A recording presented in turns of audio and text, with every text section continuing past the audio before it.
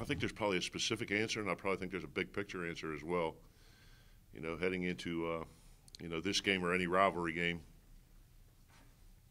it's going to be a dogfight. And something I heard from Coach Cristobal at Oregon, which I thought was awesome, is he said the best thing to bring into any fight is a reason.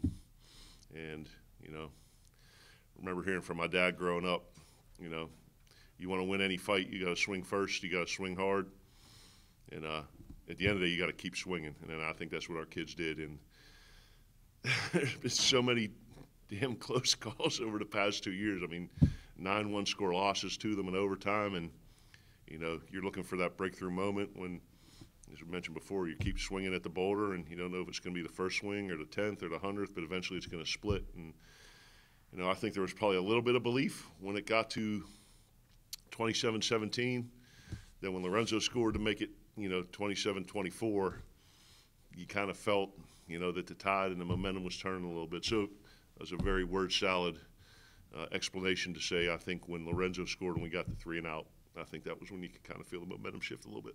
You think it was all just the flow of the game like you're describing, or was there anything said on the sideline or during a break in the action or anything like that? No, I think that's really the culture that we're trying to build here. Say 60 minutes or as long as it takes, and for our coaches, we're going to coach up to and through the game, and the keys to us winning are how well we prepare, how hard we play, which I thought we did, but lastly, it's been our level of execution, and I thought we saw that, and there were things that we did throughout the course of the game where we're going to look at as coaches tomorrow and wonder what the hell happened. Getting some balls thrown over our head, obviously the fake punt, not being able to convert 2nd and 1, 3rd and 1, 4th and 1. Those are things that you really kind of get pissed off about and scratch your head a little bit. But ultimately we did what a burgeoning and program that's building off of the right foundation does. It kept fighting and found a way to win. So obviously your quarterback situation has changed. It's been like a roller coaster this season. Do you think? So having said that, what can you say about Undercuffler and the way he just went, just in crunch time, just went off? I think he had a good week of preparation, and going into the week, we said to defense, we want you to, if we give up 14 or less and we create 2 turnovers, offense, we need to score 1 more than they give up, and no turnovers, and we got to win a hidden yardage battle.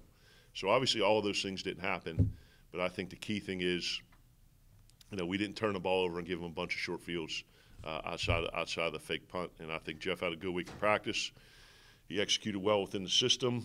I mean, we went on 1st and 2nd down primarily to 12 personnel, which we hadn't done.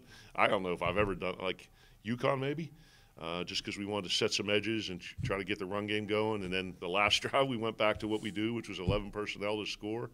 But you asked me about Jeff. I thought Jeff made good decisions in the run game in terms of RPOs and getting the ball out. Was fairly accurate and threw the ball with confidence.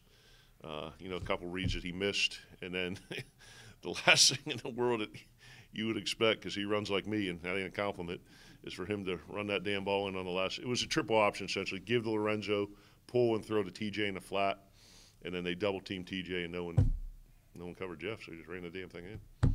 So, that's just total improvising.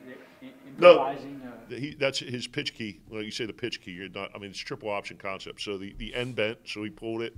Then you go to throw the ball to TJ, and if the guy covering TJ attacks you, you throw it to TJ. If the guy covering TJ covers TJ, then you run it in. That's what happened. The plan was for them. We were crack blocking, and the plan was to throw it to TJ, but they double covered him. He ran in. That is the Alanis Morissette ironic level stuff right there. Truly. You mentioned Lingard earlier. For him to break off that chunk touchdown and, like you said, ignite that belief, what was that moment like? Great for him because he had been bottled up, for most parts of the year as we were struggling to kind of get our O-line situated. And the thing I told him just before we left the locker room, I said, I need you to run angry tonight. And it looked like he ran angry. And on that last run, I mean, he essentially was probably got contacted about the 8 or the 9, and really covered the ball well and carried 2 guys in the end. So I thought Lorenzo ran angry today, which was good. And you mentioned two receivers really producing. What did you see from those guys tonight? I thought we had some good stuff dialed up. Quick game intermediate, some max protect shots down the field.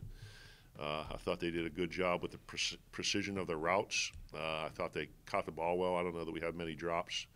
And they really did a good job with we call it yak yards after completion. Yeah, I thought that was good yak. Hey, the way this game went, Kent State still had the ball at the end. For your guys, back-to-back sacks to close it. How nice was that? Yeah, Jeff spiked it, but we'll correct that tomorrow. We'll have some corrective discipline with that tomorrow. But yeah, it's funny you say that. I was thinking, Coach Richardson and I were together at UConn, and Terry. So we were together, and literally driving in today in the 09 season. We played West Virginia, scored on a long touchdown, and Noel Devine ripped off an 80-yard touchdown with a minute left to play.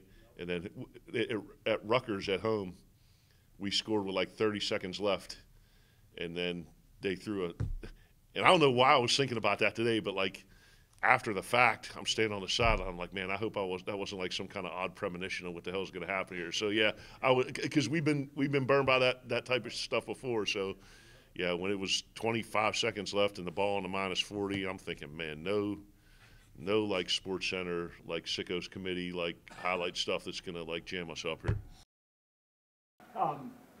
Big picture, what does this mean to this rivalry game to get a win in this specific series for you and your program? Yeah.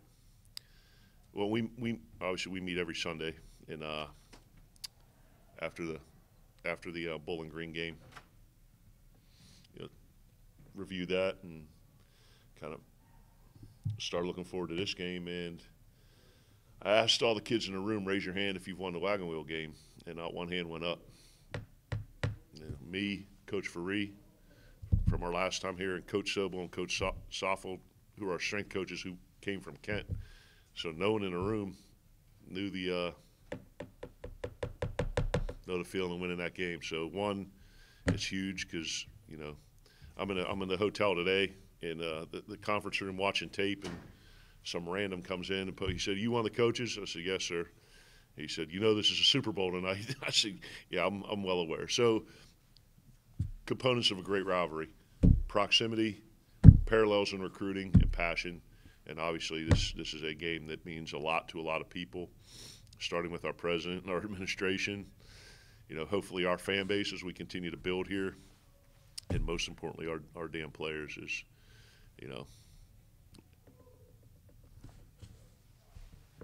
a lot of us came here on faith, right? And the definition of faith is belief in what you cannot see.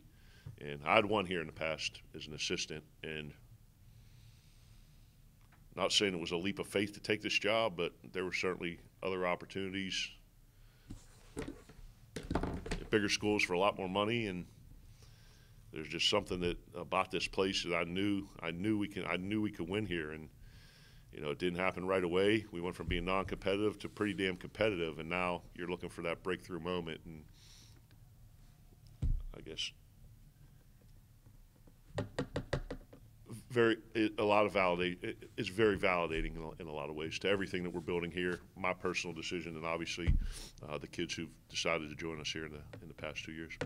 And it has been a tough season though, because we talked about the quarterback roller coaster, some close losses, some not so close losses, but here you are. What does it say about your guys in the locker room to keep that buy-in to this point and have it translate?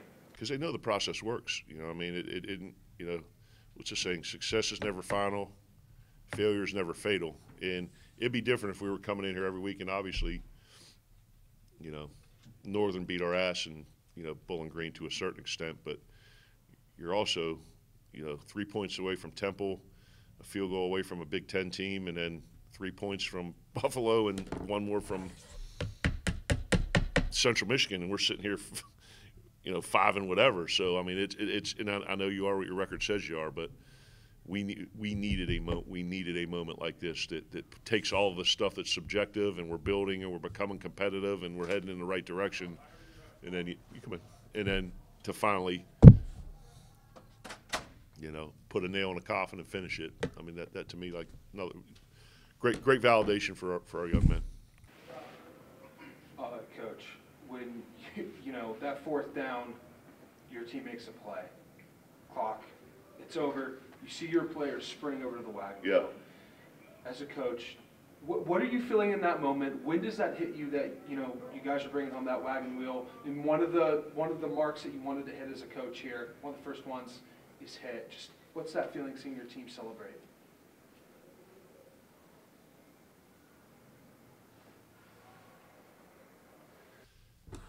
As you get older in this thing, this is year 26 for me.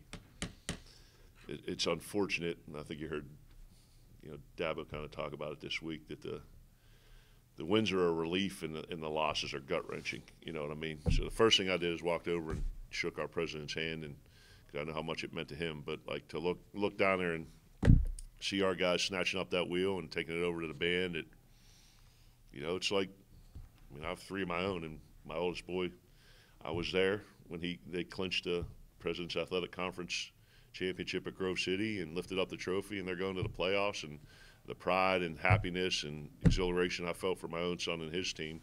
I have 110, other kids that I feel that are my kids too. And so the feeling that you have for your own is a feeling that you have for these guys, because I hope they could tell you that I invest as much in them, as people as we do for players. So it felt like watching 110 of my own kids running down and celebrating one of life's great successes, which is to win a rivalry game. Now, when you mentioned that someone mentioned to you that this is your Super Bowl. Yeah, some park random in the friggin' hotel. How do you take from this point on, take this team from this is our Super Bowl to we expect to win this game and we expect to win the MAC East? Yeah, we have a Kent State period every single day that we practice. Spring ball, fall camp, whatever the game it is, there's one period a day that's devoted to this. And you can't say you prepare differently, because the inference there then is that game's more important than all the others, which it's not. Every game is important. This was important because it was our next game. But at the end of the day, there's a little more juice. There's a little more something, and it should show. It should show that way. And when we break it down at the end of that period, we use 2 words: our wheel, and that's what I want them to believe, that this is our wheel, and we finally got it back. Now, earlier in the year, you guys had trying to figure out who your kicker is. Owen Wiley had a good game today. Hits a field goal, nailed all those extra points. How's that feel from going through a few weeks ago where you guys were trying to figure out who that kicker is to Owen having a great game? It's a friggin' relief, because I'm sick of having every week of practice be a friggin' a competition to find out who's going to kick the ball. So to me, someone grabbed the job and separate themselves, and honestly, it was an open competition again this week. He had the best week, and hopefully he could keep putting them through the uprights so we don't have to continue to go through this. So yeah, it was great to have someone go in there and make all the kicks. And when we do our keys to victory on Friday, Coach Tucker's slide went up, and the first one was make all of our kicks. So goal number 1 for special teams, we met. Thanks, Coach. Coach, you've been in all the close games this year. Was there any doubt that the goal was to win it?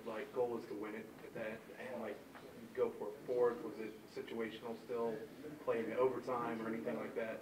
Oh, you mean like the last drive? I don't. I kind of went back and was thinking about the Indiana game,